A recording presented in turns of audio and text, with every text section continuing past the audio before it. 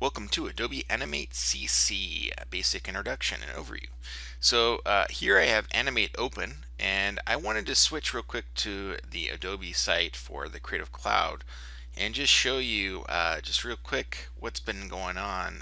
This is the latest version for 2017. And as you can see, if we scroll down here, we do have Photoshop, InDesign, all the typical programs. Adobe Animate, which is fairly new, but it says right here, Flash Professional is now Adobe Animate CC, interactive animations for multiple platforms. So essentially what they did is they've basically gotten rid of Flash, regular Flash. They have Flash Builder still for coding, but they have essentially renamed it, repackaged it into Adobe Animate, and they also got rid of Adobe Edge, which was the HTML5 sort of web platform. And so now Adobe Animate can kind of do both. So let's switch over to Adobe Animate and show you what we're going to do. We're actually going to create a banner here in Adobe Animate. Used to be able to do that in Flash. And you can choose Create New HTML Canvas directly from the welcome screen, or you can go File New and do the same thing. So if I click File New, essentially I brought up the new document. And you'll see here there's lots of different things you can create.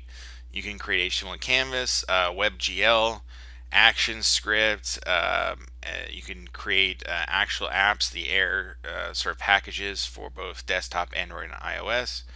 And so we're going to choose the HTML canvas.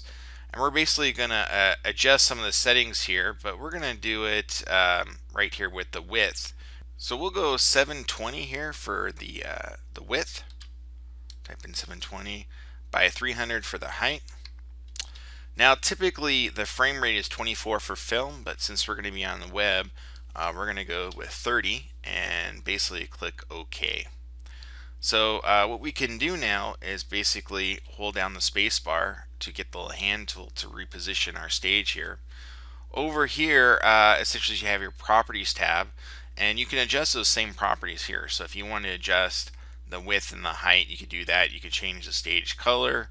But basically this is the overall workspace. It has a timeline down here at the bottom, and this kind of reminds me of Adobe Flash, the layout here. We have the output here, timeline. You have your properties tab in your library. So if you're used to Flash, it's very similar. You have all your tools over here on the right. You have all your controls at the very top here. And if you hover over them and kind of scroll, you'll actually see some that seem similar to Flash, and that's because this was Flash. They basically repackaged this whole program.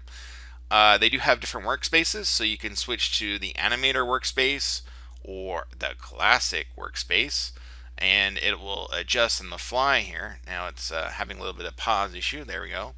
And this was essentially the classic sort of Flash workspace that I've been used to, where I had the timeline at the top, the tools on the left.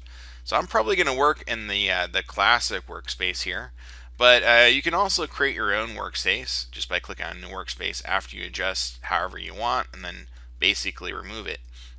You could adjust all these different panels here. You can grab them, drag them, drop them out just like you would in any other Adobe application. But that's the basic overview. We kind of have our stage set. At this point, we want to save our file. What I'm going to do is on the desktop, I'm going to actually create a folder basically that has